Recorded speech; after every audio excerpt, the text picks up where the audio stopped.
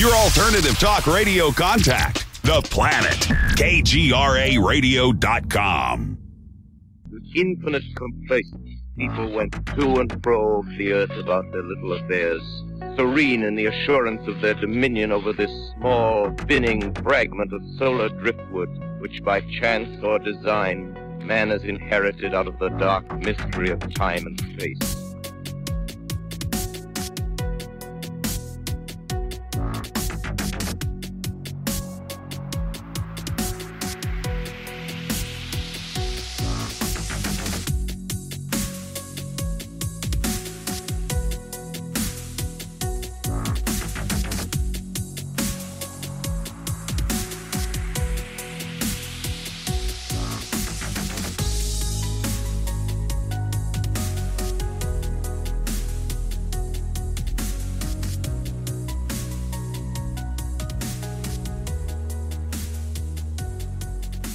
So, Yeah. you are from Minnesota, right? Is that where you've always lived? And is it okay to say the state during the recording? Yeah, I live in Minneapolis right now. I'm an ER nurse, and my two Bigfoot type encounters happened in Minnesota. One was while I was living in Sioux Falls. It was they've been about 20 some years apart. And the Southern Illinois is where when I was about 4 or 5 years old, when the cornfield stuff took place. Well, yeah, I don't know if you want to go in succession or, from I was kind of most recent too. to, however you want to start is totally fine with me. I know we can talk about any of the ones that you brought up in your email. All three of them would probably be great if you wanted to. Okay. Yeah, the cornfield one was kind of like one of those long lost memories. Yeah. I think the last time I kind of even remember thinking about it is when Stephen King's movie came out, Children of the Corn. Mm-hmm. Because when I heard the title, I'm like, oh man, I got to see that. And then I was really disappointed in the movie because I kind of felt like what happened to us was a little creepier. So is that maybe then what brought up the memory? Had you thought about it before? Yeah, then? yeah. Well, I mean, I remember remembering it then, but then again, I forgot about it. And then, it's it was about 20 years after that. That was about 1982 or 4 that movie came out. Mm-hmm. So then, okay, I guess I can kind of start from the beginning again. So, the cornfield stuff happened when I was a kid, but you just block it out of your mind and you don't think of it again. And then I remember my cousins introducing me to the big muddy monster of Murfreesboro down in that area when that was being seen. And I thought that was around 77, but I think I was around 73. And I remember we were playing, and the only monsters I knew was Godzilla and Dracula and stuff like that. So right. When we're out in the woods and they told me about the big muddy monster and it was real, they told me it was a gorilla man. And so I'm like, what? And then my other cousin's like, yeah, it's like Momo. And I'm like, Momo? And he's like, and yeah. again, you're like, what? Yeah. You're like, speak English. Yeah, I know. And then they're like, well, that's like Bigfoot. And I'm like, Bigfoot? So all of a sudden there's these 3 monsters in the world. Yeah. So, and my mom took me to see Sasquatch. I think that was around 77. That movie came out where the guys ride off into the woods looking, and they reenact Ape Canyon and the Roosevelt story and stuff. That's on Amazon Prime, and I watched that the other day. It was hard to get through, but isn't it crazy what you can find on Amazon when you're like, there's no way that Amazon is going to have this, and they always seem to have everything. It's insane. Yeah, and then the funny thing is, when my mom took me to see that in the theater when I was a kid because I made her, and I think she took my friend Alan with us. And when we came out, there was a postcard that you could get that was a still from the Patterson-Gimlin film. It was a picture of Patty. And on the back, it said, send $2 to the North American Wildlife Research Center, and then they would send you a series of reports and investigations. So I remember negotiating to get my allowance raised to $2 that week. That's cool. And, and my mom helped me mail it off. And, you're a kid, so you're like, man, it'd be so exciting. You know, you're checking the mail every day, and it seems like forever goes, and finally it shows up. Do you still have those reports? Oh, I wish I did. You know, I lost. We moved so much. Yeah, that's a long time ago. That's so cool that things in the mail are always so exciting. Yeah. Yeah. And it was basically like typed out little like 1 to 2 paragraphs. Yeah. Things, and there's maybe like 10 of them, you know, but it was still cool to me. Like a Bigfoot sighting newsletter all the way back then. That's so cool.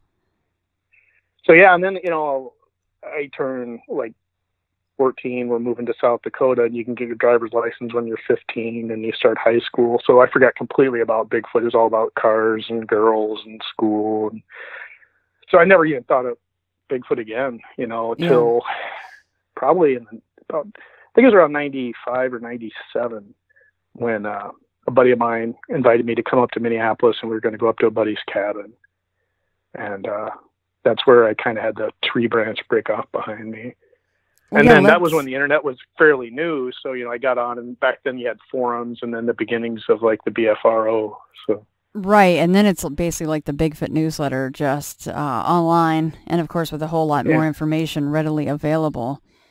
We're really lucky to actually live in the times that we do now, because considering the fact that a lot of people would buy those, you know, the UFO magazines, like the old one that William Barnes used to do and all of that to keep up on UFOs. And I mean, gosh, by the time you got a newsletter, the sighting was probably 1 or 2 months old, you know, whereas now it's like you can get right on and see if something happened yesterday.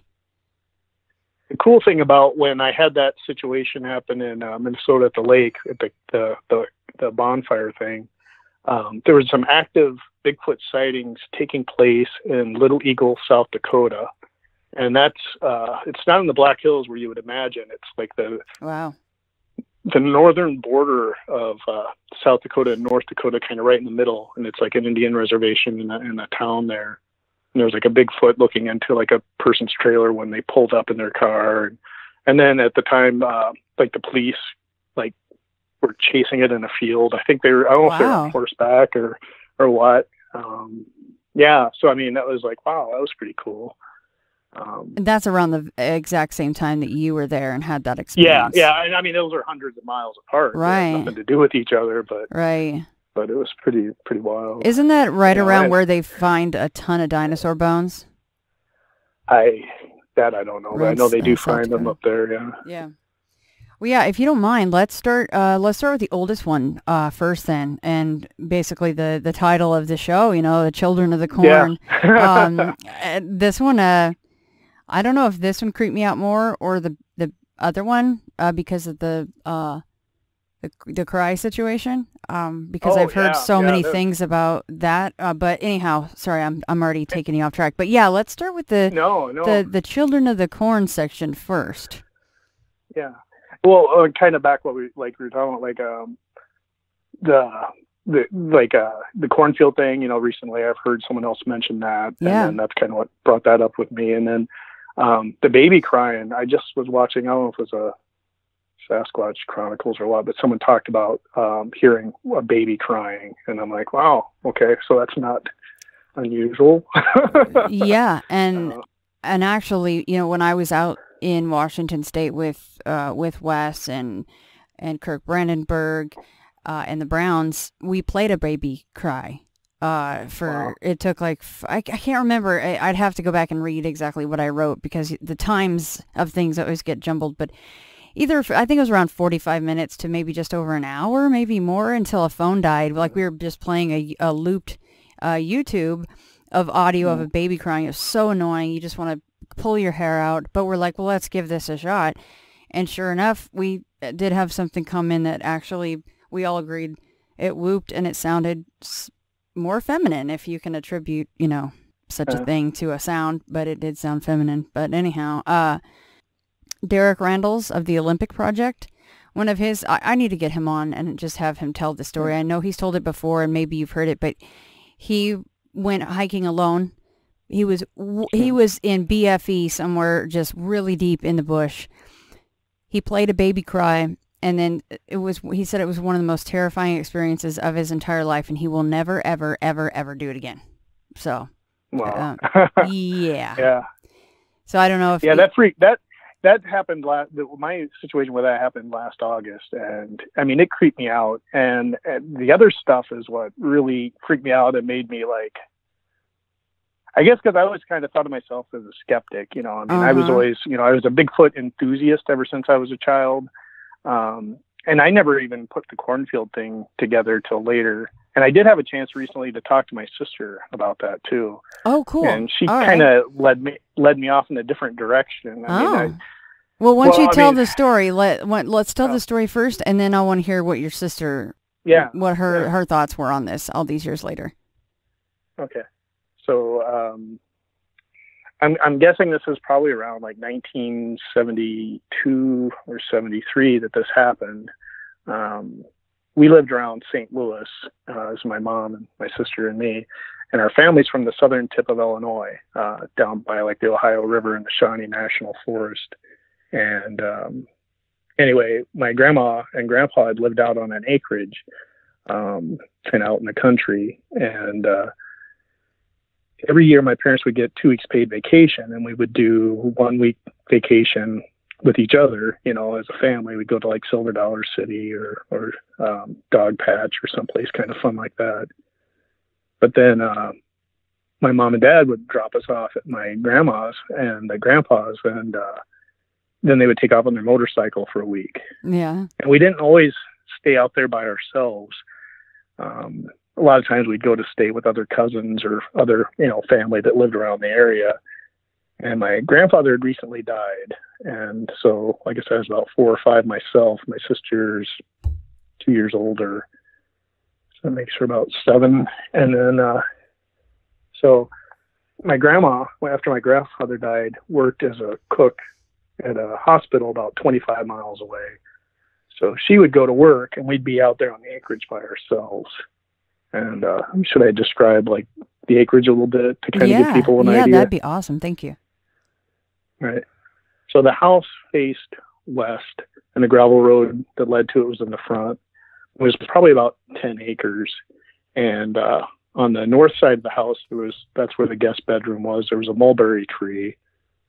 Behind the house, facing east, was like a septic tank, and then some gooseberry bushes. And behind that were some sheds where at some point my grandfather had some pigs. The south side of the house, there was a well, and then there was a pole barn. My grandfather was a tinker. He helped people fix their farm equipment and stuff like that. So it was full of old like farm equipment, and we were never really allowed to go in there because it was kind of sharp stuff. And after he passed, you know, it was just pretty much empty. So right on the edge of that pole barn on the corner was a huge tree with overhanging branches. In front of that was the burning barrels. It was just on the south of the pole barn, and that tree was a cornfield. Now, it's not a big square cornfield. It's like kind of rolling hills, and there were woods. So back in the day, farmers cleared out the areas for their cornfields, so they're kind of oblong shaped. Mm-hmm. I would say this one was kind of like a football field. And then there's like a row of woods with a tractor path to the other field, just a little bit on the other side of that. Mm. So. And did you guys still have, the pigs were gone, but were there still any animals at all there? No, there were no other animals. Okay. And, and this was like in the days of like, the only thing you had was like a rotary dial telephone. Right. And I had the number for my grandma's, you know, like work and stuff like that. It was like they wrote it down on paper next to the phone, or you could call the operator back then. Right. And so even though we were out there by ourselves, you know, it's like, I guess some people would like, that's kind of weird. 2 kids out there. A little different back then, though. It was more acceptable. Like, and you were out in the boonies, right? So it seemed safer. Yeah. But anyway, you know, like siblings, you'd get on each other's nerves and stuff like that. So I was off kind of doing my own thing, and I noticed that my sister wasn't around. So I was like, well, where the heck is she? You know, so I started calling out for her, and I keep calling out for her. And finally she comes out of the cornfield next to the tree and the burning barrels and stuff like that. And she's kind of winded, and she's kind of got a smile on her face, and I could tell she was having fun. So I was like, hey, you know, what are you doing? I want to have fun too, you know? And she's like, well, I'm playing with the children in the corn. And I'm like, well, what kids? Because there were no kids around there. It wasn't until a couple of years later, our parents got us like a mini bike and we could drive up the road a ways to where there were some kids and stuff like that. But back then, it's like, it was just the two of us when we had to stay there all day. So I'm like, well, I want to play with these other kids. She's like, well, come on, So we go into the cornfield, and so I'm like, well, what are we doing? And she goes, come, and we run up, and then we drop, and she has us drop down low, and we're just sitting there. She goes, listen. And I'm like, okay. So I'm sitting there, and we're listening, and you could hear footsteps, and they would kind of like come up the row, like a little ways away. You couldn't see them because the corn was, pretty much fully grown and stuff like that. And we'd just sit there, and we'd hear them come a little bit closer, and a little bit closer. And then she's like, now, and she jumps up and she bursts through the corn, and I go with her, and we go to where we thought we heard the footsteps, and we get there expecting to see kids, but there's nobody there. And I say kids because they were kind of like smaller footsteps. It wasn't like anything huge, Mm-hmm. And so then we drop down again, and we listen, and they come closer. And we do this for a while, and we're laughing and having a blast. And somehow, I don't know if we chose to separate, to try to flank them, or if it just happened. But I kind of got off by myself, and I would hear the footsteps, and I'd go running toward them. And the whole time, I'm like calling out and trying to get them to like tell me their names or let me see them and stuff like that. And it's nothing. And then I get farther away from the house, almost to the wood line, and I start noticing that these kids aren't saying anything, and I'm like, okay, and it starts getting weirder, and I'm starting to get a little bit scared. So then I turn around and I start heading back to the house, and I could hear the footsteps coming up behind me and then kind of off to the side of me. And it's scaring me even more. So I start calling out and, frantically for my sister. It was my go-to thing. And I start making a way toward the house, and she shows up right in front of me, and like, she's mad at me because, she wants to play, and I'm wanting to go back to the house. And so I'm crying, and I'm all upset and stuff like that. And I remember her being mad at me because, it's like I ruined everything. That's why she didn't want me to come play with them, So we finally get back to the house, and as we're coming like out of the corn or something like that, I'm like, well, who are these kids? It's like, we never saw them. They never say anything back. She goes, well, of course not, because they're Indians. And I was like, what? And she's like, yeah, they're Indians. And I'm like, well, why are they Indians? And she's like, well, because I saw their footprints, and, they were barefoot. And, and of course, you're a kid, the only Indians you ever saw were on old Westerns, and they always had like the scout that translated, Right, so I'm like, oh, the scout. So my brain totally accepted it. It's like, oh, Indians, of course, they didn't speak English, and, maybe they should have been wearing moccasins or something. But I was like, made perfect sense to me, That was kind of what I remember that. So do you remember talking to your grandma or your parents about this incident, or because it got explained by your sister, then you were like, oh, okay, well, it's not so weird. Yeah, maybe it was like, it was totally like, oh, that's solved, that's over, And, she was 2 years older, so she was wise. Right. You looked up to her. She knew what she's talking about. So you're like, oh, okay, cool.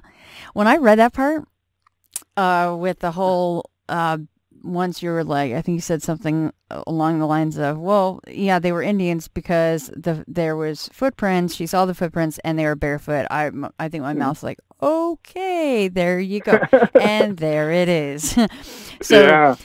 And that's an interesting part, though, that I didn't know about, that these weren't heavy thuds of maybe what we would consider an adult, but they were much lighter. So yeah, they were really fast, and it was like, it was strange, And then I guess I tried to ask her, like, she came through town a while back. She came from Sioux Falls to Minneapolis, and then she was going to go down to see my mom, and so I'm sitting there, and I'm like, well, when we went out to eat, my wife had to work, and I'm like, I started asking her about it, and of course she's like, she doesn't really remember that much about it. She goes, but yeah, the cornfield always creeped her out. And so then I asked her what she remembered about it, and she said, well, she remembers one time, like Grandma and her were taking food out to the pole barn because there was a cat in there that had kittens. So she went with Grandma to the barn, and Grandma left some scraps. And of course, after she left the scraps, she went back to the house. And my sister, she stays behind because, of course, kittens, and she's in there playing with them. And she said she came out of the door, and the door was by the big tree would be off to your right as you came out the door, and the burning barrels would be like right in front of you. And she said she came out of the door, and as soon as she came out the door, she stopped because something told her to, and she was sitting there, and she could kind of see the tree in her peripheral vision. And she said there was kind of like a really big dark shadow that she didn't want to look at. And so she didn't. And she's sitting there for a second. And then finally she turned toward it, and then it moved off like past the tree and then back behind the pole barn where she couldn't see it. And she said it moved so fast that she almost questioned if she saw anything. Mm-hmm. But it scared her, so she ran to the house. And from that point on, she was always kind of scared to go over by that like tree. So, and then I had like one time, my mom and dad were there, and it was like nighttime when we got done eating, and my grandma was going to have me take the garbage out to the burning barrels, and it's dark, and they had the street light on a pole down toward the gravel road in the driveway, but that corner of the pole barn would have been shadowed by it, so it was kind of dark. And I'm walking with the garbage, and part of this is just a kid being scared of the dark. But as I was walking toward the burning barrels with the garbage, as I was getting closer, I was getting scared, and I wind up just chucking the garbage in the general direction of the barrels and beating it back to the house. And the next day, Granny Grace was quick with the switch. Yeah. Like, she wasn't too pleased with me chucking the garbage. Yeah, you're like, kind of got freaked out a little bit. But here's the thing that my sister shared with me that I never knew about, and she thought she had told me about it before. But one time when my parents were there and stuff too, it was like earlier in the day, she went off into the cornfield. And she said she was going through the corn, and she came to this open area that was like the corn was all kind of smashed down. And she said it was kind of smashed down, and it was like almost like a perfect kind of circle. And it was about like 10 feet diameter. And she said as soon as she came into that, she's like, "Wow, this is weird." And she's looking down, and it looks like the corn was purposely like kind of pushed down. And as soon as she got there, she just like, "Oh, I'm tired. I'm going to take a nap." So she starts to lay down, and she lays down on the corn. She's like, "Well, what am I doing? This is stupid." So she jumps up and she runs back to the house. And when she gets back to the house, my mom's upset. And my mom's upset because she'd been gone for several hours. No way. And my sister, to her, she'd only been gone a few minutes. What the hell is that? Yeah, so I was like, what? So she did lay down and go to sleep, but of course, why did she get sleepy there? She said she didn't think she did. She said as soon as she started laying down, she remembered thinking, "This is stupid. Why am I laying down? Why am I going to take a nap?" She goes, she just started to just lay down on the ground, and then she bolted right up and ran to the house. Like, that's the way she remembers it. So she just told you this not too long ago? This about like after you first sent me the first email back, as she came down. Well, she went down. She likes to go down there around Memorial Day, so it would have been over right before the Memorial Day weekend that she came. What else did she say about this? I mean, when she really looks back, does it freak her out? Does she have any theories? Or and then she also said that one time, like when we did get the mini bike later on, we would kind of fight over it. If we were around the house, we would take turns, riding it back and forth, but it would be one of ours day to actually have it. Right. And so it was her day. So she took off down the gravel road and went for a ways. And this is out in the country. And she saw an old house like in the woods. And so she like goes up to the old house and stuff like that. And she goes, and when she got there, she's walking around the house and she goes, "You were with me, right?" And I'm like, "No." She goes, "Yeah, because somebody was in the house with me." And I'm like, "Oh God, no." And I'm like, "Do you remember me?" Because I burned my leg on the muffler really bad once, so I never ever wanted to ride behind anyone again. Yeah. You know. So, and then she goes, "Yeah," and she goes, and something happened, and it was another deal where she kind of lost time. She thought maybe the kickstart thing from the mini bike hit her in the head, because she said she remembered like waking up and like not understanding, you know, what had happened, and back on the bike and came home. I mean, But that's a she whole kept, like, nother, holy cow. Yeah, and she's like, the whole time she was going through the house, she was like, "Yeah, there was someone in the house with me," you know, and she was thinking it was me, but. So yeah, so her brain chose to place you there with her, but you're like, I was not there with you. Yeah, no, I'm like, no, that's not me. Oh boy. Yeah. What the hell is that then? I don't know. I've never had any time loss stuff, but. Wow. But yeah, and I was like, "You don't remember anything about the cornfield?" And she's like, "Kinda," you know. She goes, "I remember you were scared of it." And it sounds like for damn good reason. Yeah, and then anytime it was dark, neither of us wanted to be near that tree, or that corner of the pole barn. You know, and it was really dark in that corner too, you know. But that reminds me a lot of. Did you get a chance to listen to the episode where Christopher talked about the boulder field and how he was being followed and flanked by somethings, and then he got to this boulder field, and even though he really felt like he was in some kind of mortal danger, he felt like he had to lay down and go to sleep, and he actually did fall asleep for a time, I think. And it was the same thing. It was like kind of like missing time, and then, you know, even though, you know, it's a ridiculous place to take a freaking nap, like your sister was in the middle of a cornfield with stamped 10-foot diameter, also interesting. It's about the right size. I mean, let's just be honest here. And then, you know, him feeling like, "Oh, I'm in mortal danger, but I'm going to lay down on this damn boulder and go to sleep." And you're like, well, that didn't sound very comfortable. Plus, you were in mortal danger. It's just, what is this sleepy time thing? What is that? Well, it's like missing 411 stuff or something. Yeah, when she was at the house, too, she said the reason she thought she hit herself in the head with the kickstart thing is because she had a gash on her forehead. What? But I'm trying to figure out, I'm like, I even told her, I'm like, how did you, because the kickstart, the way you'd have to hold on to the handlebars and then you use your leg to kick down. I'm like, what hit you on the head? Down there? Yeah, how would your face get all the way down there? I'm trying to figure out mechanic-wise how, you know, like, how is that possible that jump forward and hit you in the head, you know? I mean, you have to be falling face forward into something like that, like you were passed out or passing out, and then you just smashed your forehead on. That's a really painful thing to do. Face meets a kickstand or anything like that would be brutal. I don't know. That seems like that's a whole nother subject, which I didn't even know we were going to touch on. That's so cool. I mean, well, no, and I didn't either until I sat down and talked. Yeah, to her, no, that's like, awesome. I wonder.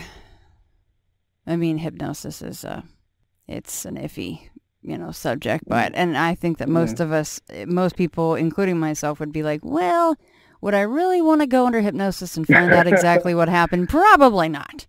Yeah. But, that was interesting that she told you, though. It's really cool of her to do that. Yeah. And I'm like, this has nothing to do with what I was hoping you would remember. Right. You're like, wait, what did you just say? You're not helping my narrative. What I remember was this. Right. You're like, I was thinking big hairy things running around in the woods, and now we're talking about something else. Yeah. But you know, like her seeing that shadow thing, I'm like, that one kind of, you know, that reminds me. But then and then when she first mentioned the wallowed out area in the cornfield like thing, right there, I'm thinking, oh, okay. And then I started thinking, well, wait, did deer do that? You know, but I was like, well, see, but yours, if you haven't heard it, I would love for you to hear it and see what you think. I don't think that was for just the insiders. Maybe it was. If it is, I want to get that to you so you can hear it.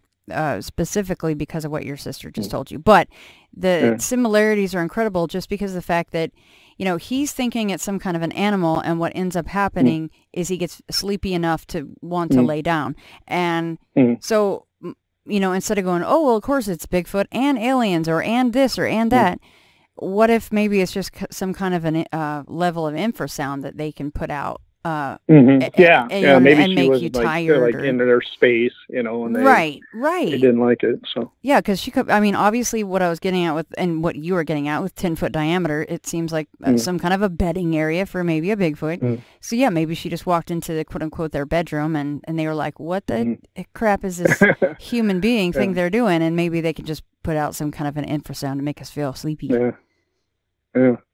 I don't know why she would not remember. Well, I don't know. I mean, going to sleep is not always something you remember doing. So maybe she really did just fall asleep. But she said she didn't fall asleep. You know, that's so weird though too. You know? Yeah, and then you get there and your parents are pissed. You're like, "What's your problem?" I came right you couldn't figure out why her mom was so mad. Right. After hearing this and having a little time to mull it over, I mean, what are your thoughts on what happened to your sister? I don't know. Like I said, it was just kind of a weird, you know, thing that happens when you're a kid and you don't even remember it until like something comes along. Like I said, when I heard about the Stephen King thing, Children of the Corn, yeah, you know, this was in the 80s. I'm like, whoa, yeah, okay, yeah, cornfields are scary. Cornfields suck, man. Stay the hell out of them. I'm just trying to mull it over and what all that could be, but I'm just trying to not go off the rails with it. I had no idea of those things until after I'd sent you the email. Yeah. Because then I was like, that's cool. And then I talked to her because I was excited because I told her about what happened to me last August. And, you know, she was really excited about it and stuff like that. And it never triggered anything like that at that time. Wow. You know? And when I told her, I reached out and like, to you and your show and stuff like that. She was like, "Oh yeah, you should definitely tell that. That was, you know, strange." And I'm like, "But I also remembered," and then I went back into that. And she's kind of like, she remembers me not liking the cornfield, and that's part of the reason sometimes she would go in there is because she knew that I wouldn't follow her. She wanted to be left alone. She's like, "Mark, I'm done with you. I'm going into the corn. That's how much I want to have a break from you." Is there any recent stuff with her and missing time since she's had it and you haven't, or? No. Just that, huh? And then the strange incident with the motorbike. What was it, like a little 50 or something? Little 50 dirt bike? 80 Suzuki. Okay, gotcha. Yeah, I don't know how a head comes to contact with certain areas of a bike like that and not being able to remember what happened. That would freak me out pretty bad too, actually. So is that still in your family at all? That area? No. Okay. It was a little while after that. My grandma finally moved into an apartment into town. And grandma never has mentioned anything strange? Like no. And she passed away a long time ago too. So. Yeah. But no, we never talked about anything. Yeah. We were raised, my grandma was Pentecostal, so she didn't have time for nonsense. Right. Yeah. Right. Yeah, I understand that. Well, and plus, I think most adults do try to diffuse a situation, and the last thing that they would want to do is scare some kids. So scare their grandkids, like, "Oh, well, I like when you come out here, so I don't want to tell you that there's aliens and ghosts and Bigfoot and shadow people and all this other stuff." So yeah, that probably wouldn't come up. No. Well, let's go now to the Little Eagle area, South Dakota, if you don't mind. And you said this was somewhere in 95, right? Well, that was just something that I read about after kind of what happened to me. I never was there during that time. I'm sorry, not the South Dakota. Yeah. Your cabin incident. I'm sorry, the cabin incident. Yeah. Where was this exactly? Was this in Minnesota as well? Yeah. Okay. So, I drove up to the cities. I wasn't living here at the time, and a buddy of mine, was like, "Hey, we're gonna go up to my friend's cabin on the lake." And so there was probably like 4 or 5 of us that went up there, including the guy that owned the cabin. And there's so many lakes, and I'm not from the area. I want to say that we went into Moose Lake, the town, and ate at a steakhouse, and then went back to the cabin. And it wasn't like a roughing it kind of cabin. It was like not right on the lake, but you crossed the road, and his dock for his boat was in this like little alcove of the lake kind of thing. But anyway, his cabin, I would want to say, anyway, the cabin to the east of the cabin, there was like a cleared out area of the woods where they had their fire pit. And straight across from that was like a little shed where they kept implements to take care of, the cabin and stuff like tools and that. And so that night, we got back, we'd started a bonfire, and we're sitting there, and there was some sporting event on, and I'm not a sports guy. So all the other guys had ran into the house to kind of watch the sporting thing. And I could hear them in there cheering and stuff, but I just kind of enjoyed being out by the fire. So the cabin would have been off to my left. The fire, and that was in front of me, and then the shed was on the other side of the fire from me, and my back was to some woods, and there's like woods kind of on like all the other sides. So I don't know how much time I was out there, like 20 minutes, 30 minutes or so by myself, and just enjoying listening to the crackling of the fire and just being out there. And something happened, the game must have ended and that, so all the guys come out of the house, and they're pretty excited and pumped up. And the owner of the house goes, well, I know what this party needs. So he runs into the shed, and when he comes out, he's holding a Roman candle. And my first thought is, okay, isn't it kind of dry? I don't think you should be shooting fireworks right. off in the woods. But anyway, so he lights it, and as soon as the first like flare shoots up, it's like, phew. I didn't even get to see the fireworks because I thought a tree was coming down on me. I mean, I heard this like huge like branch like break, and I literally thought I was going to get crushed. So I'm like, I duck and I flinch and look behind me. And of course, the fire had taken my, night vision. So all I saw was blackness, and I heard like a thump, thump, thump. And I guess, I'm not, it sounded like 3 steps, but I felt them as much as like I heard them. And, like we grew up on an acreage with horses, and like when a horse gets spooked and it like jumps away, the hoof hitting the ground, yeah. I mean, this wasn't like a horse as far as like, like 4 hooved, things, but it was like the weight, in the ground, it's like boom, boom, boom, going away. And then right away, they're all watching the fireworks still and like laughing and cheering. I'm like, did you guys hear that? And they're like, what? And I'm like, there's something behind me. And they're like, then they start making fun of me. Like, boy. oh, raccoon, I'm like, oh, that was a pretty big raccoon. Yeah, you're like, that's a special raccoon. And then I'm sitting there like, well, what in the hell could be that big and that close to me? It's like sitting there, and I'm like, Well, and then after that, you kind of hear like dogs barking and yipping. I don't know, maybe I don't think they were coyotes and that, but they were kind of off in the distance, like to the right. Mm. And then I could hear them again, and then they were like a little bit to the kind of like that would have been the east, and they're a little bit to the northeast, and then they were off in the distance, like north. So, but the whole time I'm freaking out because I'm like, there was something behind me, that time. And when I listened to like Kumbo and Bear and stuff like that, they would talk sometimes about like counting coup. How like the Indians would like sneak up on their enemy and like touch them and then go away without anyone knowing. And that's kind of what I was thinking. I was like, man, because and then I started looking like do bears go up to campfires at night? And, right. Or I don't think it didn't. Like I said, it didn't sound like a deer or anything like that. It was 3 distinct thud, thud, thud moving away rapidly. Well, and it does seem like if the Roman candle hadn't have been lit, that yeah, it probably yeah, wouldn't have even ran away from what you guys had going on. It does make you wonder how often many of us are out here in the woods and we actually might have something watching us, and without frightening it or it needing to leave the area, it just stays there, and we would never know. Mm-hmm.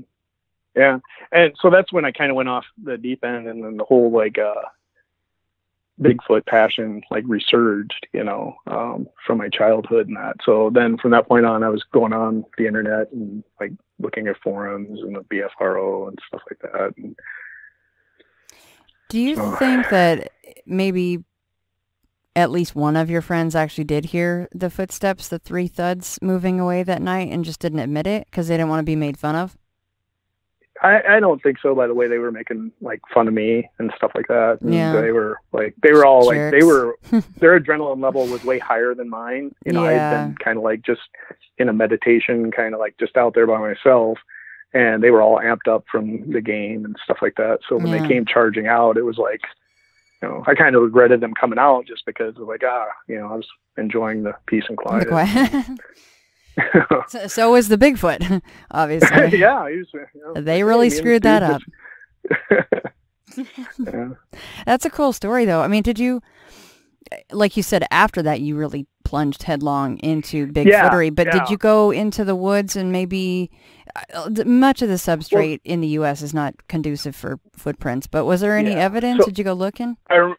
I remember the next day, it's like I get up and it's daytime, and I kind of went walking out and looking at that area, and, I didn't see anything that looked unusual. Yeah. Did you find the branch that came off the tree? Yeah. And, it wasn't as big as I thought it was, but it was, I'd say about 2, maybe 3 inches around. I mean, I could almost like put my hand around it. But I thought half a tree was coming off it down. Right.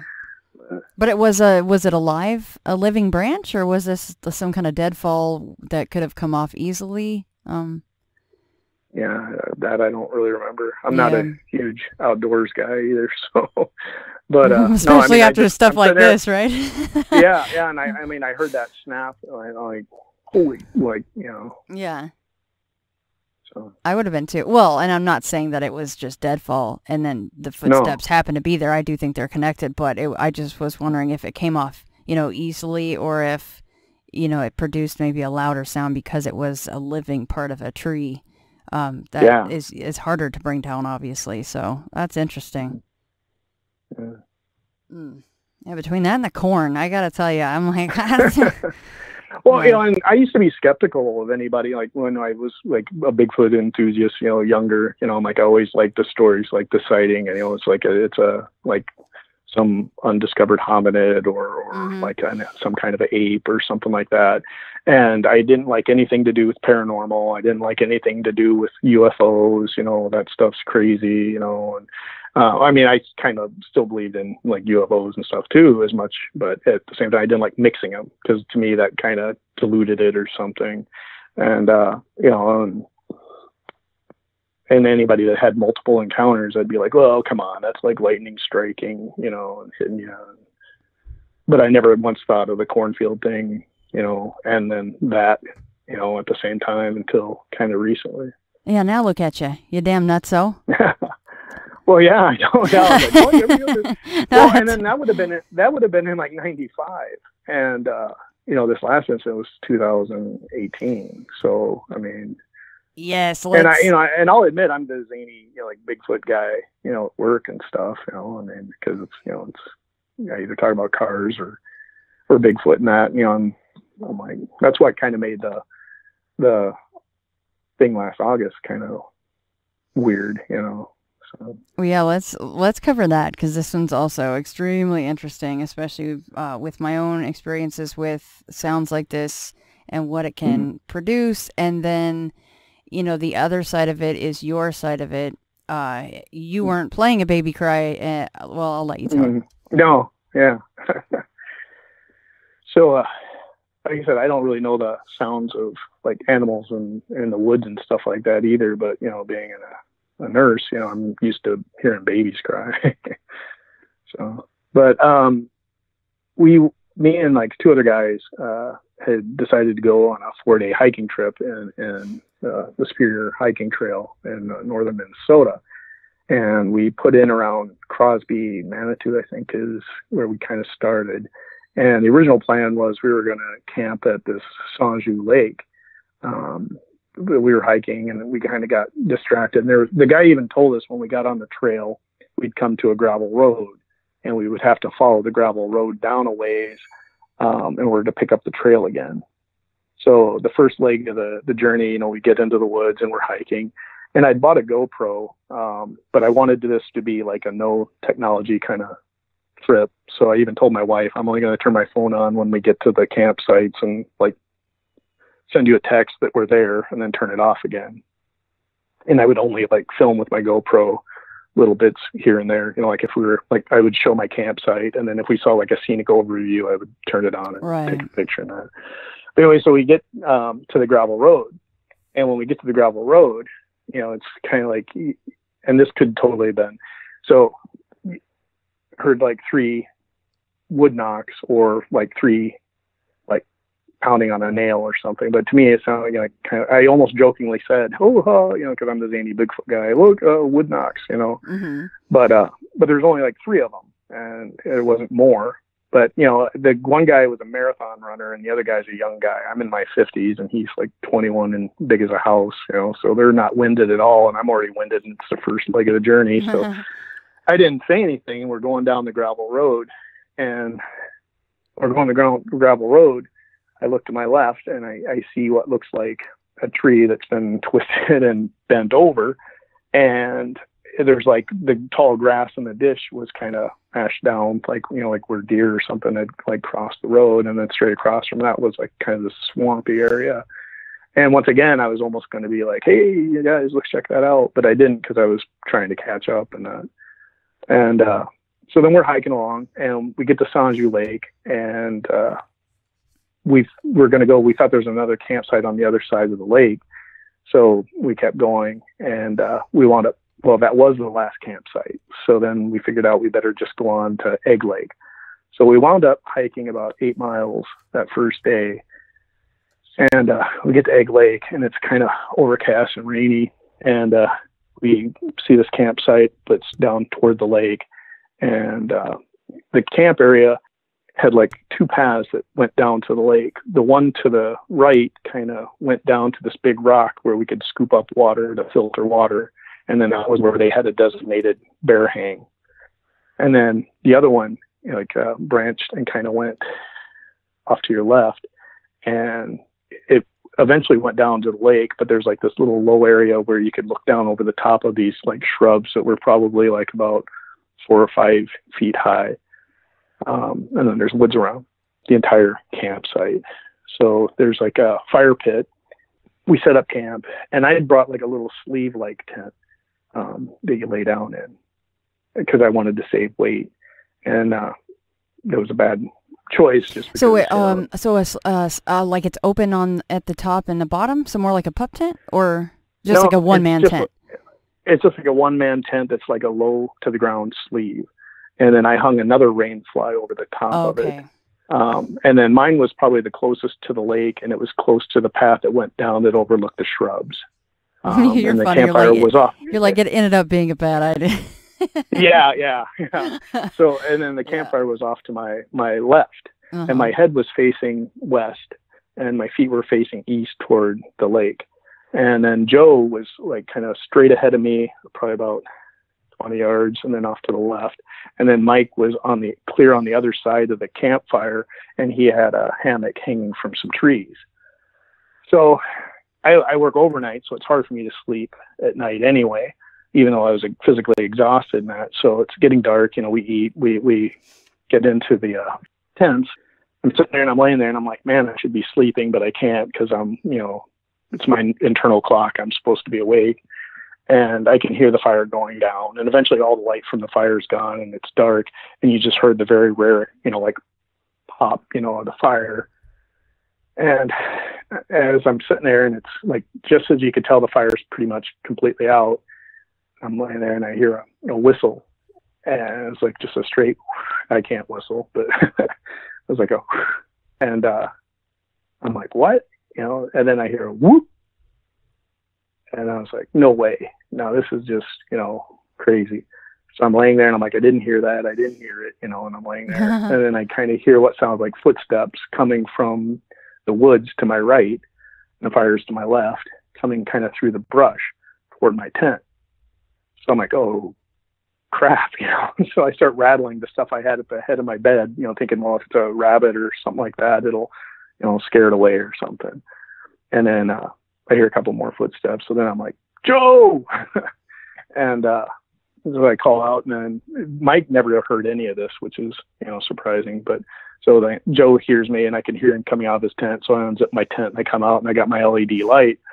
And I haven't quite turned it on yet. And Joe's like, what's going on? I'm like, I heard like an animal, coming like toward my tent and stuff like that. And he's like, well, shine the bear hang. So I shine the bear hang, and there's nothing there. And he's like, he goes, the bear would be the only thing he'd be worried about and stuff like that. And so I'm like, okay, no big deal. All right, you're overreacting, everything. Joe goes back to bed. I crawl back into my tent, and I'm laying there, and things kind of settle down for a little bit.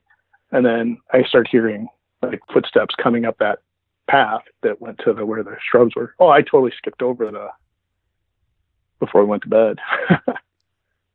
Oh, there's more stuff before you guys went to bed? Well, yeah, before we went to bed, the baby crying. I missed that part altogether. Oh, that had already happened. Yes, we need to talk about the baby cry. Yeah. I don't know why I thought that was still coming. I forgot that. Yeah. Yeah. So, geez. Anyway, man, so before we go to bed, we're sitting there around the campfire, and so we're sitting there, we're eating, and we're just all exhausted, so we're not really talking that much. And all of a sudden, a baby starts crying, and then it stopped. And like we're just all sitting there, and none of us really reacted to it or anything. So we're sitting there, and then it does it again, and I mean, it's a baby crying. And then it stops. It was creepy. And yeah, it was really creepy. So when you say baby, when you say baby cry, you mean like wah, wah, like that, or yeah. And how many times would it do it? I want to say it did it like in bursts of 3 both times. Okay. Oh my God. Yeah. Screw that. This was. So, Mike is an avid hiker. So everything I was doing was like kind of based off him, because he's the outdoor guy. So he wasn't reacting to it or acted like that was anything unusual. But my brain's like, that was a baby. That wasn't any bird. That wasn't a rabbit getting killed. That was, Did it sound close? Was it loud? Yeah, it sounded like it was coming from those shrubs. That good you could look down over. Yeah, and that would have been the direction of the path that the footsteps came from the second time. Yeah. Hell no. See, I don't understand that. Was he, with him being an avid hiker, and I understand if you're on some kind of a busy trail or something, or you're somewhere very populated or more populated, but you guys are like, you said 8 miles back in the bush, and it's not really a populated area. Yeah, and we picked a Monday, right, late in the season, because we didn't want anybody else out there. Why didn't he react to it? Because it did freak him out, maybe? He was just trying to be like, oh, that's nothing, don't worry. Like, because once you accept the fact that some weird shit's going on, you might be like, well, let's just go. And maybe he didn't want to acknowledge it? Yeah. No, it's like Joe said it was creepy, and we all silently agreed. But Mark is the guy. Mark is a guy, or Mike's guy in the hammock, or right? Which one was the one in the hammock that didn't hear anything? Mike was the guy that. Mike, yeah. He slept through everything. Other than me waking Joe up, Joe probably would have slept through everything. So he really is just like I don't know. He's the one in the hammock, not even in a tent. Not that a tent provides that much sound barrier protection, but it is interesting that he was in a hammock. He didn't hear it. You wake Joe up, but then the baby cry. So the thoughts with the baby cry. What are your thoughts on that? Yeah. If it is a Bigfoot doing that, is it simply they're trying to get you out into the woods to do God knows what to human beings, or to test you, or to make you leave? I don't know. Well, part of me, and this is, where things go weird for me, is I remember, like, after the baby cried and Joe said it was creepy, we were all getting ready to go to bed. So I actually kind of walked down that path to the left a little bit. And that's when I saw where it went, because before I only went down the one to the right to get water to hang, for the filtration. And so, but after the baby cried and we got done eating and putting our food away, I walked down that path toward the lake. And that's where I saw that you could oversee the shrubs and stuff like that down in that area. So then I go back and we're sitting there, and this is where, you know, you're like, I want to say, I kind of wonder if maybe if I had to like try to figure out why like baby, you know, crying and that is maybe we had separated the group somehow or something, you know, like, and it was off by itself down on that side, and maybe the adults or something were laying low and, weren't going to cross until we were settled down or something. I don't know. And maybe, I don't know that. I mean, the only thing I can think of is maybe we'd interrupted or separated something, you know.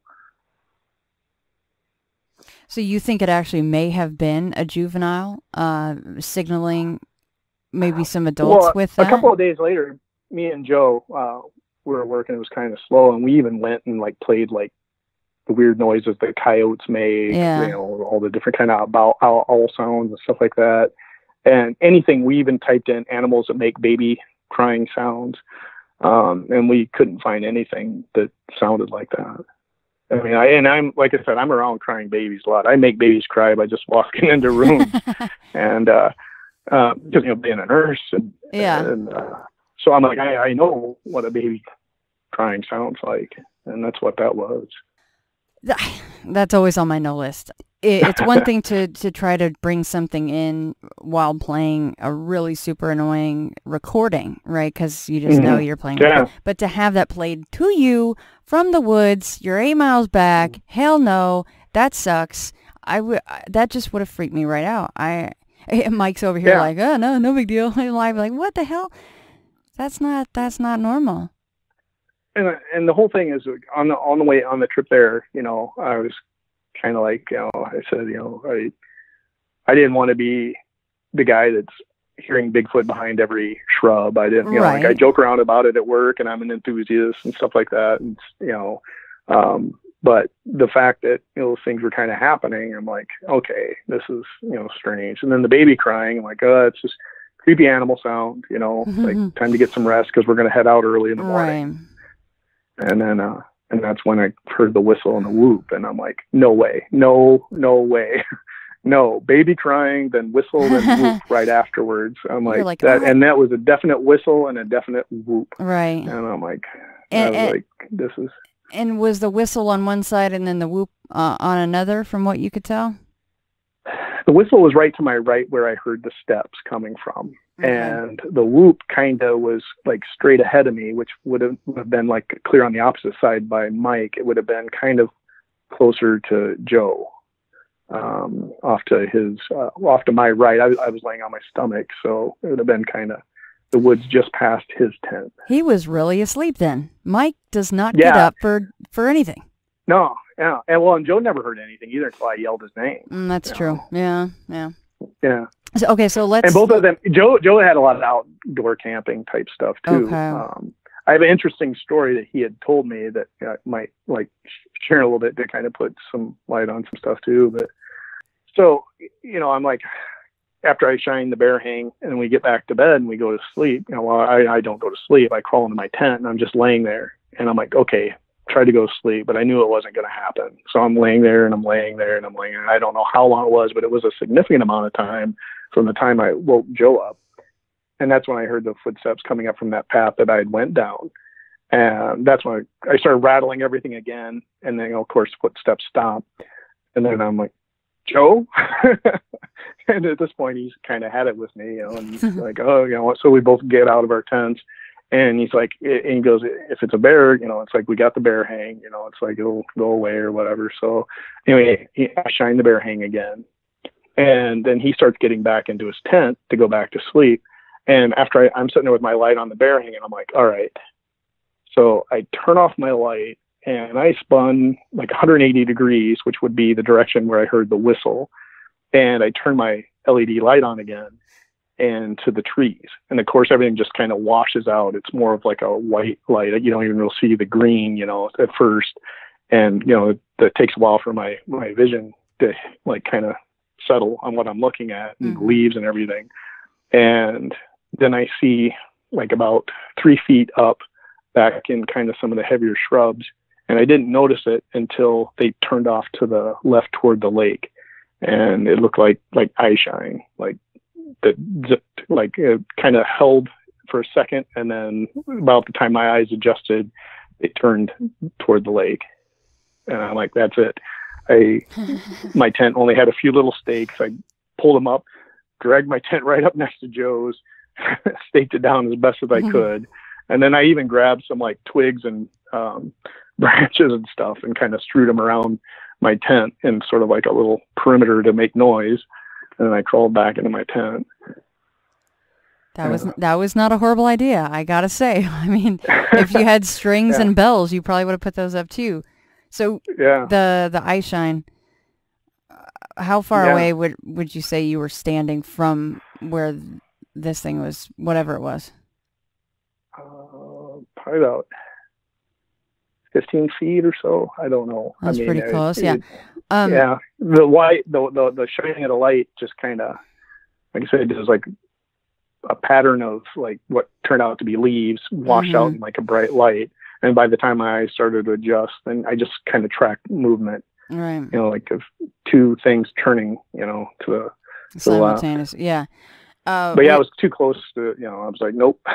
Yeah, that's unnerving. Would you say that the eye shine seemed far apart if it was on, you know, something like a Bigfoot? Yeah, you know, I mean, it didn't strike me as overly like huge. And like I said, it was probably about like 3 to 4 feet up. So it wasn't way, like I saw way up in like 8 feet high or anything like that. It could have been crouching down though. You never know. Of course, with the baby cry, I don't know. Yeah. I figured if it was something, you know, it was down low behind, you know, the brush and stuff. Because if you take something, I guess, let's go to the top of the charts, which we don't usually hear all the time, but 10 feet, 11 feet, and then, you know, say they crouch down. Yeah. Where does that put it? You know, I don't know, but it's just a theory. Who knows? But just wondering, considering the fact that it sounds like you had a couple of, at least two around you. You know, you have whistles and whoops right back to back. So. Yeah, the whistle and then the whoop, and then I said, you know, like the one set of steps came directly to my right, about up to my head level. Yeah. And then the others, after I rattled, made noise, and went back to sleep, the next time it approached from a different angle, and that was like from toward my feet, like where I wouldn't be able to see out of the. Like if you knew my head was toward that side of the tent, you would have been coming completely behind me. You know, the second set of steps, and that, you know. But then this is kind of where everything kind of gets weird, you know, for me. So like I'm in the tent, safe next to Joe, and got my perimeter all set up and that. And I'm like, okay, you know, I'm going to go to sleep now. You know, it's like I'm overreacting. This is all just a hysterical mind. I listen to too many podcasts. You know, it's like just chill out. You know, and so I kind of start falling asleep. And my mind starts racing, and it's like, I got to build. Oh, there's one thing I did do before I went to sleep, listening to like Sasquatch Chronicles and stuff like that. One of the things I did was, we had passed an area where there was a little bit of logging and stuff like that. But right before I went to sleep, I kind of said like a little internal thing. I'm like, I'm saved in the name of Jesus Christ, and I don't have anything to do with the logging. And then I kind of like settled down. You know, I didn't say it out loud in my mind. You know, I kind of made this statement, and then I kind of settled down and started trying to go to sleep. And I don't know, when I kind of felt like I was on the verge of falling asleep, my mind's racing. And it was all like when I was working in a factory and building. And I remember my mind like building. And then it's like, you know, I'm saved, building. And then I wake up and I can hear Joe in the tent next to me. And I can hear his breathing, and his breathing was faster than you would imagine a person that was sleeping. But when he would exhale, it's like the exhale went on longer than when he was exhaling. And I sat there and like would even hold my breath and stuff like that. And it was like this really weird feeling, like there was something next to the tent, you know, and I would hear like that breathing, and I'm like, okay, maybe it's just my mind. And then it was like the thought of like, well, if you want to see me, it came into my head, and I was like, no, no, I don't want to see. And then I do fall asleep after that, surprisingly. And part of the reason I fall asleep is because, you know, I mentioned there had been some logging off in like a distance, like we kind of crossed a little area. I heard what sounded like heavy equipment. And like if you've ever been around a dump truck and it's got an empty load and it's driving in a big giant heavy tailgate, it's kind of clunking. Could have swore I was hearing like the clunking, you know, like, and like kind of, to me, my brain said, oh, okay, it's really early in the morning and the loggers are here, you know. So I'm like, all right, cool. So whatever might have been here is cleared out because, you know, there's people in the woods and stuff like that. And then I go to sleep. And so when I wake up, it's pitch black, and, you know, I hear like an owl, you know, and I'm like, okay, probably just an owl, but it's really dark. So I do turn on my phone, and then when my phone turns on, it's 1:30 in the morning. So I'm like, and then there's no more of that construction sound. And I'm like, all right. So that wasn't construction. No, not that early or late, whichever one you want to think of it. And then it kind of started to rain, and then that kind of gave me some white noise, and then I wound up going back to sleep. But I guess it was just kind of a weird night. And then that last part was what really like made me think, okay, I would, as a Bigfoot enthusiast, you know, like, okay, that's weird stuff, you know. Do you think that it was in fact Joe breathing, or it was the thing outside the tent making the long exhalations and then breathing faster than should have been? Yeah, I mean, and it was kind of fun. I purposely would listen, like, you know, like I could kind of hear his rhythm, and it was like the exhale would still be going about the time he would be inhaling again, and I don't know. That was what, you know, and that's like, well, that's probably just overactive mind, you know. I'm just, you know, I'm tired. The rest of the trip, nothing. We got to the next site, it was beautiful. It was on a hill, nothing, no weird feelings, like totally had a cool, relaxed time. How far away was Same that? with the next night. We did about 8 miles each day. We did about 40 miles, and we camped 3 nights. And then on the way back, you didn't stop at that same campsite before you got back to the No. We had a shuttle take us and drop us off where we put in, and then we hiked back to where we left from. I guess that worked out well for you, huh? Especially since you're the only one really even having heavy experiences out there. So the last night that we went to camp, and also I was very strategic in my tent placement. I would imagine so. When we were at the other campsite, I figured out where Joe and Mike were putting up their tents, and I strategically put them triangulated where like there would be the fire, then they would be off like on each corner of me, so I'd be kind of in the center.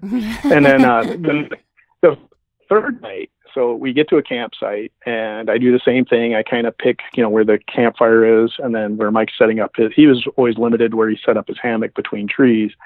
But there was also like another little perfect, if you went down from the campfire, there's like a little path, and then there's like a circled out area with a really nice soft pad that you could put your tent that was surrounded completely by trees. And I'm like, no, I am not going to camp there. But Joe went down there and walked down there, so I thought he was going to put his tent there, but he came up the hill and put his tent right next to mine. Oh.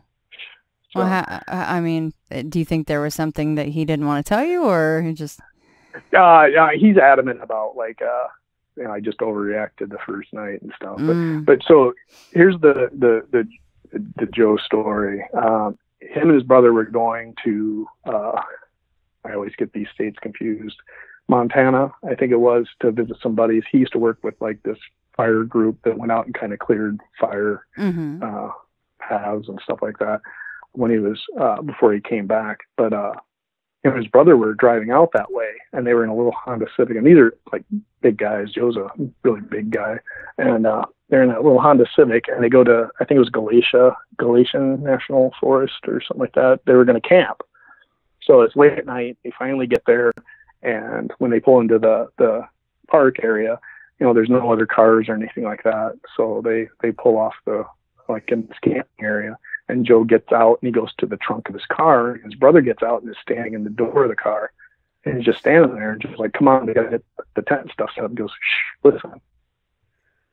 And Joe's like, what? And he goes, do you hear those people? And they're looking around. There's no other cars, no other campers or anything like that. And he said they kind of heard kind of jabbering, kind of like voices back in the woods. And so they sat there and they could kind of hear some moving around back in the trees. So they're sitting there, and then Joe said the headlights were turning forward, and then they could see some coyotes looking down on them from the hill. Mm-hmm. And I'm like, you saw the coyotes? And he's like, well, no, but there was eye shine that was kind of high up, so they figured it was coyotes standing on the hill looking at them. So in my brain, like, this is, he told me this story before we even went on our hiking trip. And I'm like, dude, you totally had a Bigfoot experience and stuff, you know. But the whole thing is, he's like, we got out of there because, you know, he goes, there's probably like some crackheads or something out there, you know, messing around. So they got creeped out enough to where they didn't stay there. Because, so they thought obviously two separate things. He's like, well, there were people, and then we had these freaking coyotes there for some random reason. Yeah. Everybody's just out here partying. And you're like, well, no, yeah. Probably not. Yeah, and then it's like, well, you saw these up on a hill. And he's like, no, all he saw was like eye shine that was pretty high up. Mm. So he's not even sure there was a hill back there. Right. So. Right. And then you're like, oh, yeah, good idea you got out of there. Yeah. Why? Did you hear what they were saying? Did you? He's like, no, because you couldn't quite hear what they were. Yeah. He's like, you couldn't make out words, but you knew, you know, like, he was like kind of would talk for a second, then stop, and then they heard like movement and stuff like that. You know? Oh boy. But they creeped out and left. You know?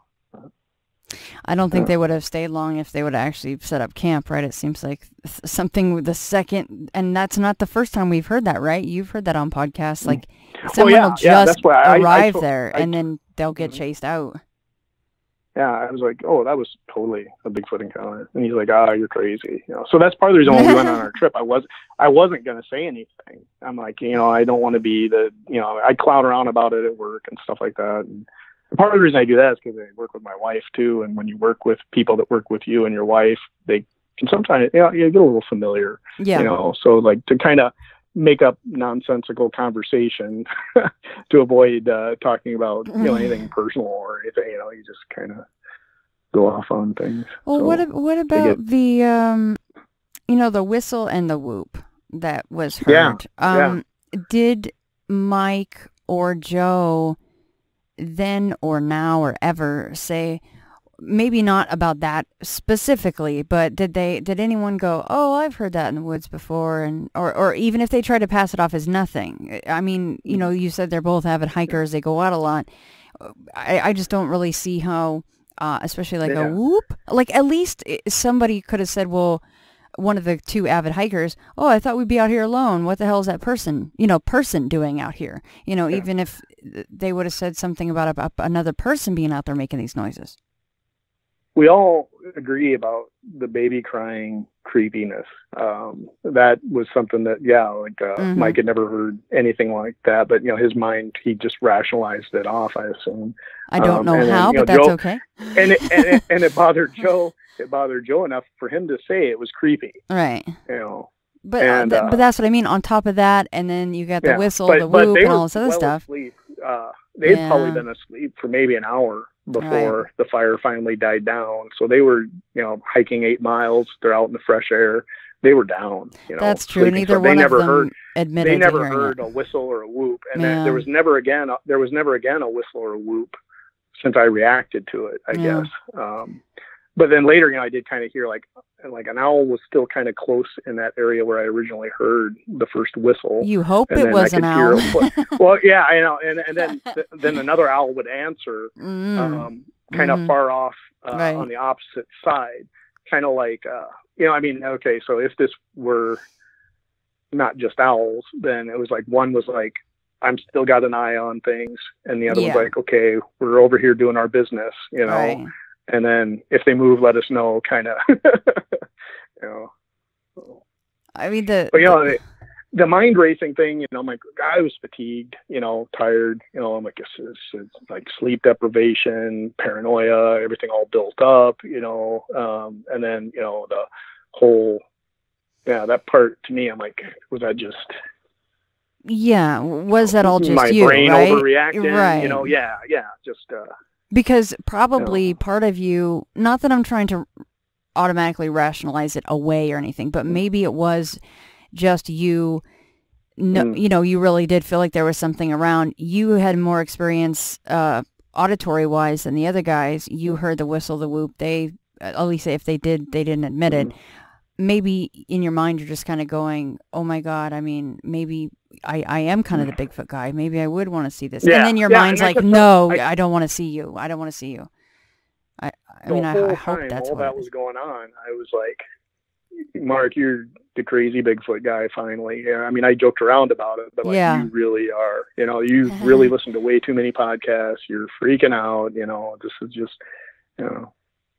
Or maybe it is something else, right? No, the baby crying and the whistle and the whoop for sure. That was, and then the footsteps. I'm like, those, I'm like, that definitely might have triggered the whole other stuff, you know? Right. Which kind of like, definitely could. But I remember distinctly having the thought, like, I'm right here if you want to see me, kind of thing. And I'm like, you know, like, I remember like, no, I'm not coming out anymore. I'm not going to look. And even if you had the lovely Harry from Harry and the Hendersons just outside your tent, you still don't want to freaking see him. You're in the middle of nowhere. Your friends are sleeping. I mean, no. Yeah. It would change your life. Yeah. And then here's a funny side note. So the next morning, you know, it's still kind of drizzling and that, and I can hear the other guys moving about, packing stuff up. So I get up to pack my stuff up. And as soon as I come out of my tent, my perimeter's scattered all over the place. Nowhere near my tent. And I'm like, oh my God. Oh God. And then Mike's like, yeah, I moved that stuff because I was afraid someone was going to trip over it. Oh, Mike. God damn it, Mike. That's oh my goodness. You're like, so dude, like, I could just clobber you right now. Oh, yeah, that's funny. So I was afraid someone was going to I wasn't making that up. I'm not going crazy. And it's like, okay, yep, I'm still crazy. Well, when did he move that stuff? When he first woke up. And in the I guess morning. He went to the bathroom and he saw it laying around there and thought it was weird. Yeah. You're all Blair Witching it up. You're like, I need a perimeter. I'm not messing around here, man. And then, other than telling Joe about the footsteps coming up to the tent, the rest of the trip, I never mentioned anything or even talked about that with them. You know, I just went, I'm like, you know, like, okay, I'm here to have fun. We're just going to do the hiking thing. And so then later, you know, I'm like, no one's going to appreciate the things that I witnessed as far as like someone like me, you know, if I ran into another Bigfoot person, hey, dude, I heard a whistle, I heard a whoop, you know, I heard footsteps coming up. Other than Joe and me, I've told both of them what I, you know, had going during the night, and we're planning on going out again this year, somewhere farther probably. What did they say about all the other stuff? They're willing to take me along. You didn't burn your bridge yet. Yeah. So, and I didn't want to like, oh my God, guys, oh my God. Right. But that night when it was happening, that's what my brain was like. Well, yeah. After the baby cry would have been enough for me. I probably would have. I'm not even going to try to act like a badass. I probably would have been like, no, goodbye. We're out. We're leaving. Let's hike another 8 miles back or another 8 miles forward. I don't know. That is so messed up. And that baby cry from the woods. Yeah, and that was unanimously a thing that all three of us agreed was weird. Right. Yeah. But the other two still slept like babies. Heard anything like that, and then Joe even voiced how creepy it was. So. Yeah, but they can still sleep because they're psychotic or something. I don't know. Well, and then I didn't react, or I didn't like jump on. And I mean, yeah, that's weird. You know, I just like, we all silently agreed with Joe without actually like making a big deal out of it. And I think maybe we were playing poker there. You know, we were all like gauging each other on how creepy it really was. Who's got the best? We didn't want to show our hand. Who's got the best baby cry? I didn't hear it face. Yeah. Yeah. It's like, I'm not scared. I mean, it's one of those things where, you know, you got 3 grown men and then you hear a baby cry in the woods, and whatever the game plan was of the thing making the noise, I don't know how you can, like you said, you guys even later try to get on YouTube and find anything that kind of made kind of sort of a baby cry noise. And if it's wah, wah, wah, there is nothing like that.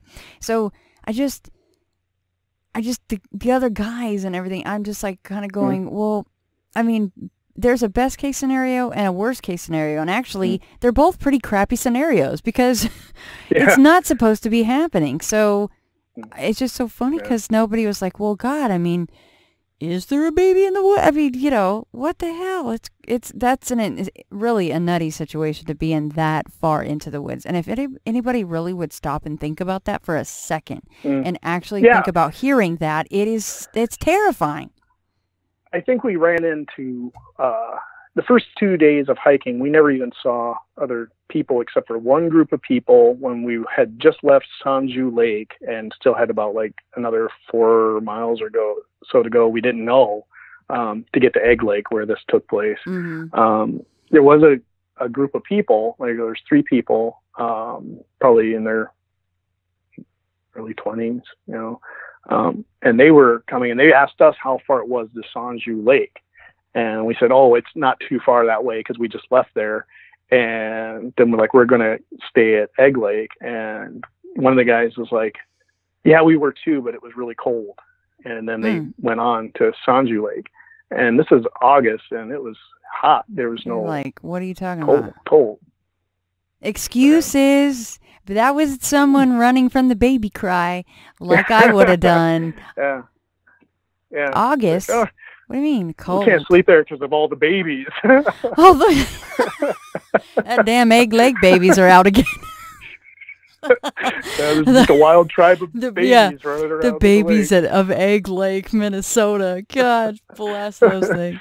Oh, God, that's screwed up. That's an interesting little tidbit, though, isn't it? The guy saying it's too cold? No, it's not. I remember thinking, oh, that's weird. It's too cold, or something. Because I mean, by that time it was in the evening, so we were going to be, because we were getting to the campsite right around dusk,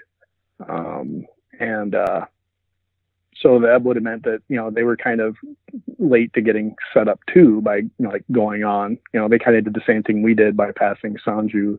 They passed Egg Lake, so you know it was a bit of a longer hike than you thought between the two places. So, you know.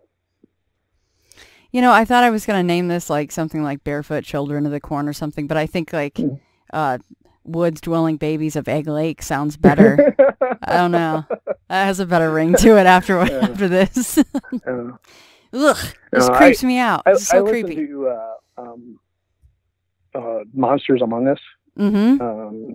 I like the way he does, you know, like kind of give a rationalization afterwards of, you know, like what things could have been. You know, he doesn't try to detract or anything like that.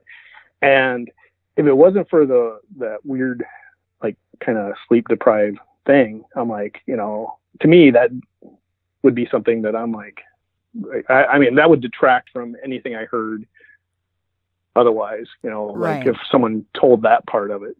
But that's something that I experienced, whether it was my own paranoia or sleep deprivation or what. But I know for sure the whistle, the whoop was enough to get me to jump out in the footsteps, to jump out of my tent 2 different times. Right. That was when I saw the eye shine, I'm like, nope, I'm not leaving my tent here.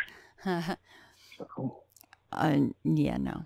Probably the same raccoon that snuck up behind me. Totally.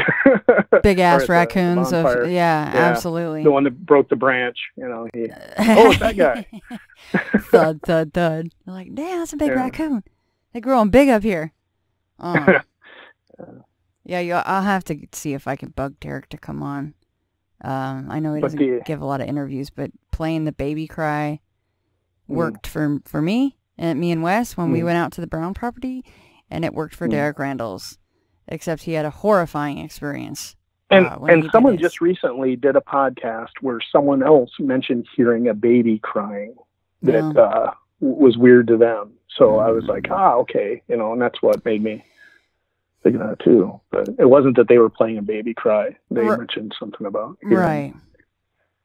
No, I'm happy that with my experience with the baby cry, it was me playing the baby cry and not hearing it coming from the woods. That would really affect me, I think. That would really freak me out. And of course, like you said, it doesn't help that when you're already kind of ingrained in this and you listen to the podcast, and I'd be the same way. I'd be like, damn it, woman, you talk to too many people with too many stories, you listen to too many shows, go to sleep, chill the hell out. But sometimes, you just can't really ignore things. I mean, like when I heard the monotone whistle in Salt Fork, I always describe it as just a really screwed up sounding mimic of a bird. It was just really messed up sounding. Like that was not natural, normal, something with lips and, very powerful sounding. It really leaves an impression on you. Well, and then that's where I kind of got like, if, the whole strategy of, well, somebody's responding to the whistle and the whoop and, is shining light around. Yeah. So maybe we should switch to the owl sounds. That's what I'm kind of wondering. I mean, not that we're assuming that now the owls are making, or the Bigfoot are making owl sounds, but it could be. It's not impossible because I've heard a lot of people talk about that. When I went out with the Garretts in Texas, again with Wes, they were talking about that. And we did hear actual owls, and we actually saw the owls. So it's not like everything's a Bigfoot. But no, you do hear that. I don't want to go down that. Right. And, the funny part is I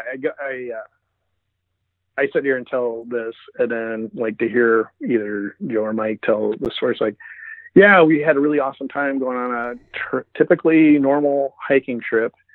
Kind of heard a weird baby cry. Yeah. And Mark freaked out. And then there was Mark. But I didn't tell them anything about like the whole, I never told Joe about well, he kind of knew I was hearing an animal, but I didn't specifically say, hey, there's footsteps coming up behind me, so he knows about the, me shining the light and stuff like that. But, none of the others, he was not privy to because he went to sleep.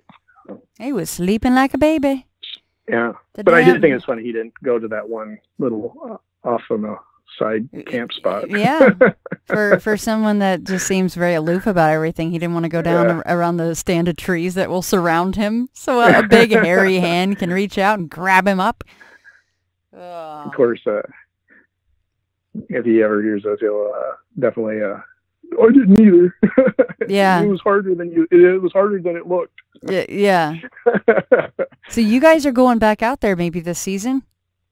Oh yeah, we're gonna do kind of a impromptu, just kind of a like a cart in camp thing. But then we want to do another like 4-day hike, and we want to do a section that we didn't do before. I want to get like a little recorder, like audio type recorder or something, in case there's just more babies or more whistles or whoops. But damn babies. Yeah, I don't think any. By the time you try to turn on your phone or turn on a GoPro or anything like that, I didn't know what the audio recording would pick up. Yeah, usually by Plus, that I time didn't want to burn up my batteries or anything. So. Yeah, I think the only reason that and I think that one of the recorders didn't pick it up, but I had taken it was either my phone or Wes's phone, put the YouTube on with the baby cry. It wasn't like right next to us so that we could hear if anything was going on anywhere else. Somebody walked off, set it down. It's going. I'm like, geez, this is super annoying.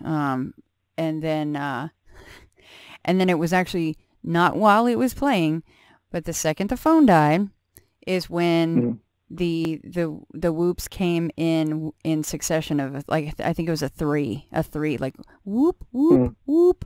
But it was, the second the phone died, it was going, popping off, and it sounded feminine, which is kind of interesting. So I don't know.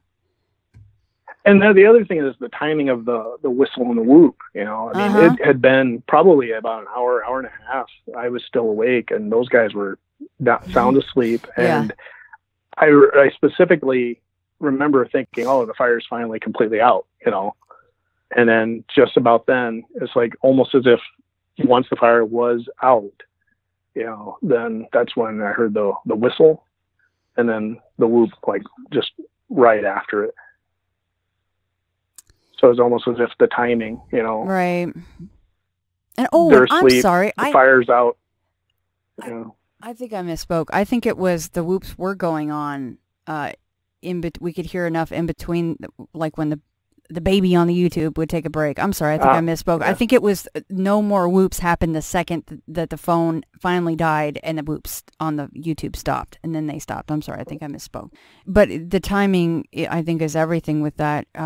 If something is watching you, or like you said, the fire dies and then something goes on, or when you mentioned Joe and his brother, you know, pretty much the second he gets out of the car, he said he opens the back, and then his brother gets out of the side, they're already hearing stuff. I mean, it's like, you know. Well, yeah. Joe was focused. He was just got to set up camp, right? Get set up, go to sleep, and, you know, until he notices, you know, brother not moving, and then he was like listening, and he's like, "Listen, don't you hear that?" You know. There's a bunch of people here already, and look at the band of coyotes up there. I'll be like, oh, out of here, go. Well, I'd be interested to hear if anything happens on your impromptu trip.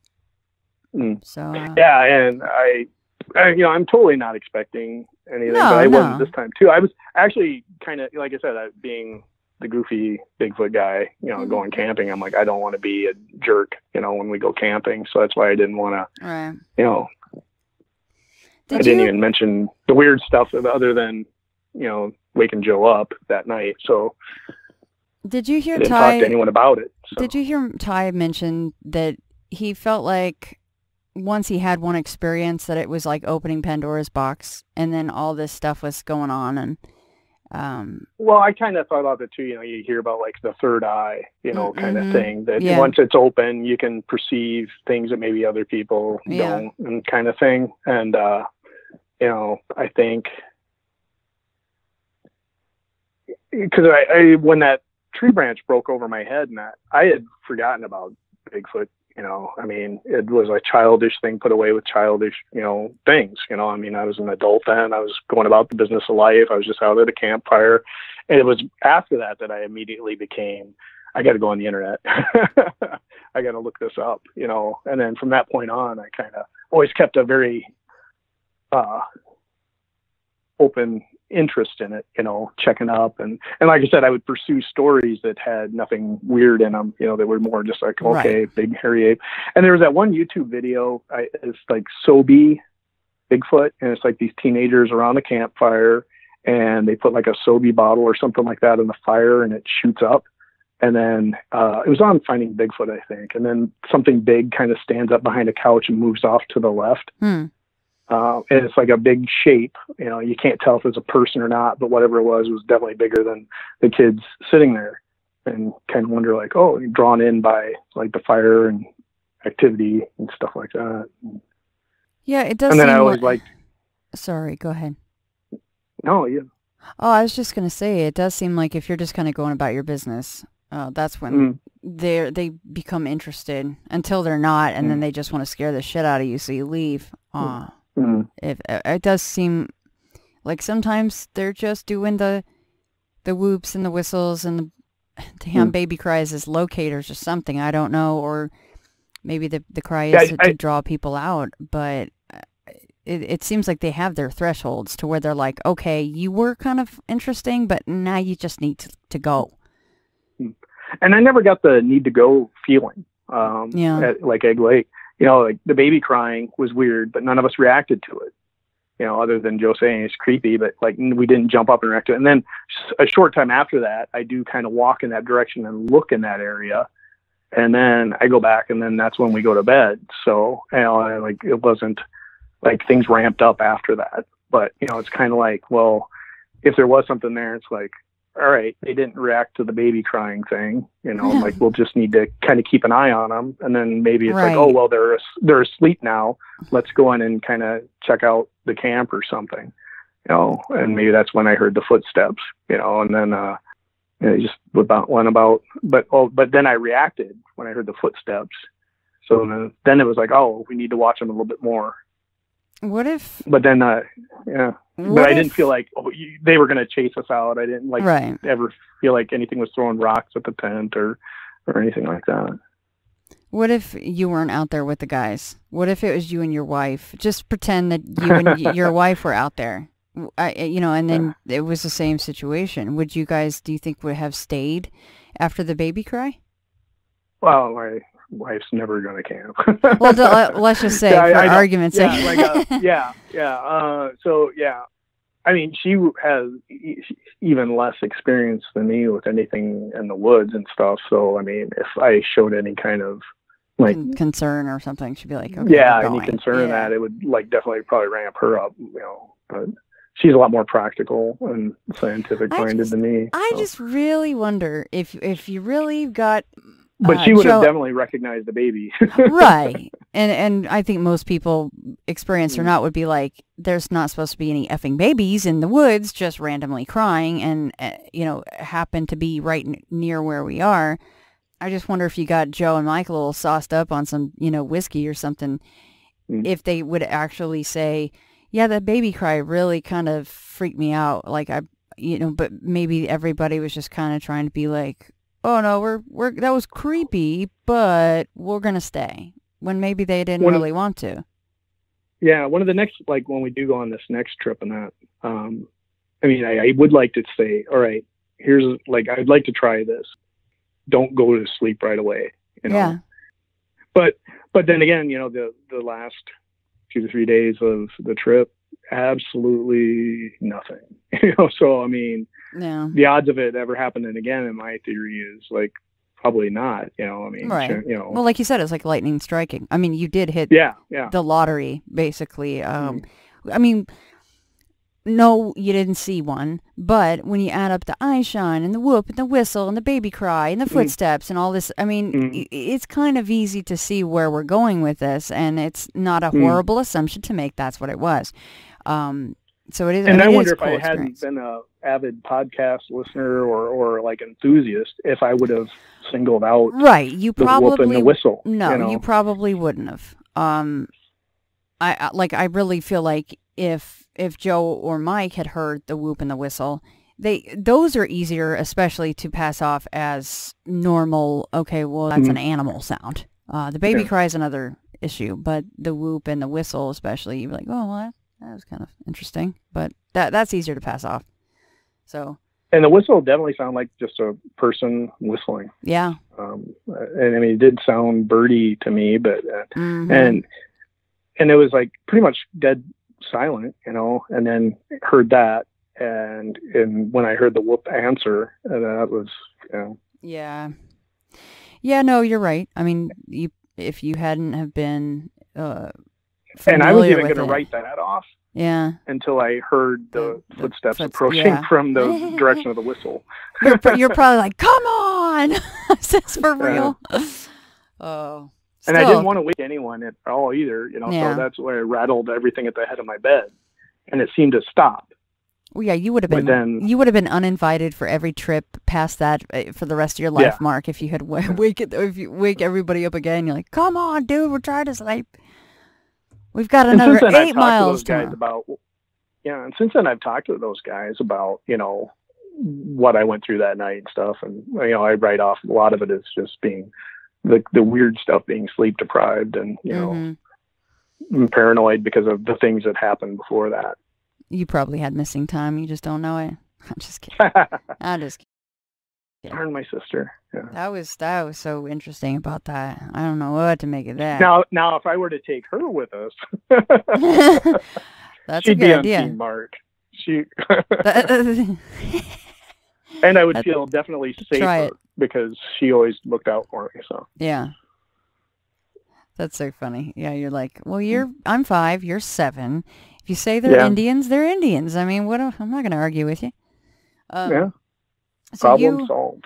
You did say that, do you have time to share the Skinwalker in Colorado story that your coworker told you? That one's not mine. But having told my situations at work and that, so this girl at work was saying that she grew up in Colorado, and her and her friend were out riding on 4-wheelers, and there was a part where they had to take the trail and cross like a blacktop road. And when they did, they drove over, and there was like a dead carcass that had been there for a little bit. And so then they went off over the trail, and they were driving along, and her friend kind of got up like over a hill or something, a little bit out of her eyesight. So when she gets back in the sight, she stopped, and she's sitting there, and she's staring at this dog that's standing on the road staring at her. And when she pulls up, she's like, "What's going on?" And her friend said, "Well, I just ran over that dog." And she's like, "What?" She goes, "Yeah, I just ran over that dog." And then like looking at him kind of creepily, and they're like, "Well, okay." So then they were going to head back, and so they go back, and when they cross the road that time, there's no sign of the dead carcass at all. And they get back, and then when they get home, they look up the road, and there's that dog again. Oh. And so she and her friend always jokingly said that it was a skinwalker. Oh, that's creepy. That's because it showed up at their house afterwards too. Yeah. Oh. What kind of? I mean, did she say what kind of dog it looked like? Yeah, no, not so much. But I mean, she was just kind of like, it was one of those where you're telling a funny, weird story, and then she's like, "Oh, we had this weird thing that happened the one time," and so I didn't press her too much for detail. Right. It's just something that she just can't place. Yeah. That's what's so cool about stuff like this. That even at my work, I'll tell them what I do, and I'm like kind of, I fly my freak flag high and proud, and I talk to people, I collect stories, and makes me feel like I'm not so alone. And a lot of times people be like, I have seen something a little weird one time, and whether they want to tell me or not, it was cool that they even said, "Well, yeah, I have had something a little strange this one time." They just can't quite place in a certain box or category. They just say it was weird or strange or odd. So I think and that's the beauty of it. Yeah. Part of the reason they do the zany Bigfoot guys, they hear people bring up things like that. Yep. Like they'll tell you something weird that happened to them. Well, I thank you for coming on. I mean, honest to God, once I read the baby cry thing, I was like, oh, I've had a kind of an experience with that, and I've heard so many stories about people hearing babies in the woods, and it's so messed up. It ain't right. It's on my no list, so I appreciate that. I'll still probably name it something a little normal, not the babies of Egg Lake. So, yeah, and the funny thing is, like I said, I was always skeptical of anybody that had like multiple type things. Yeah. And we talked about like the third eye type thing, but I mean, I'm in my mid 50s now, so the things happening when I was like 4 or 5 years old that like kind of weird, and then I was probably 30s or so when. Early 30s when the campfire thing happened, and then nothing at all ever again until just last August when that happened at Egg Lake. So I was just scrolling through my site just to find what episode it was. Maybe your sister would find this interesting, and you probably would too. It was episode 143. The boulders. That was when Christopher came on to tell of that. I do think I remember hearing them talk about that. I think I was in my garage because I listen to like in the background instead of music now. But yeah, I'm going to go back and listen to that one too. And I'll have her listen to it. Just be interested. Yeah, I'd be interested to see what she thought about that, considering the experience that she had. So yeah. Well, Mark, I don't want to take up any more of your time. You've been on with me for almost a couple hours now. I really appreciate I appreciate your time. Well, like I said, I appreciate that you found those things interesting enough to get back to me. Sometimes when you don't have someone you can regularly bounce your weird stories off of. Yeah. I understand that. Believe me. That's why I appreciate when you guys come on, because then I get to absorb more of this information and bounce some of my ideas off of you guys. So it's definitely a two-way street there. If your sister says anything more, or she does get a chance to listen to the boulders, and then if you go on another trip and hear anything interesting? No more damn babies, though. You poor thing. I don't want you to hear any more babies. That's messed up. Babies need I make them cry enough. Yeah, it sounds like it. Gosh. Like, there's a scary guy again. He's coming in the room. Maybe that was your payback for all those years of torturing, the scaring the babies in the ER, huh? Yeah. Well, all right. Thanks so much, Mark. I'll let you get back to your evening there. All right. Okay. Well, thank you, Shannon. Thank you. Have a good night. You too. Bye-bye. Well, I'm so-and-so. I was given this name by my parents. I've been to such and such a college. I've done these things in my profession. I produce a little biography. Buddha says, forget it. That's not true. That's some story.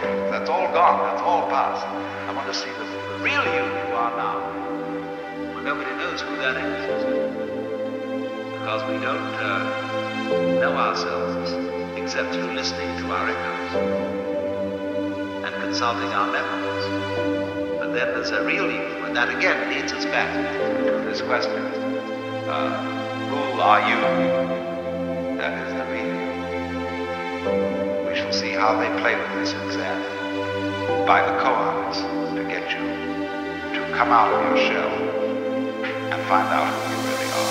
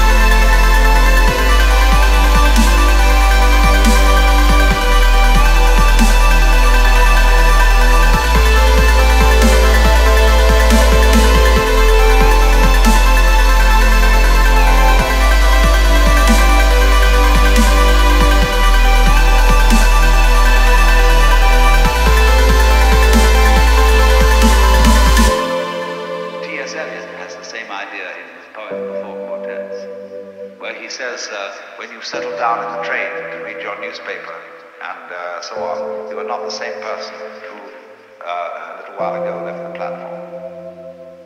If you think you are linking your moments up in a chain. And this is what binds you to the wheel of birth and death. But when you know that every moment in which you are is the only moment, this comes into Zen. A master will say to somebody, "Now get up and walk across the room." And he comes back and he says, "Where are your footprints?" They've gone. So where are you? Who are you? When we are asked who we are, we usually give a kind of recitation of a history.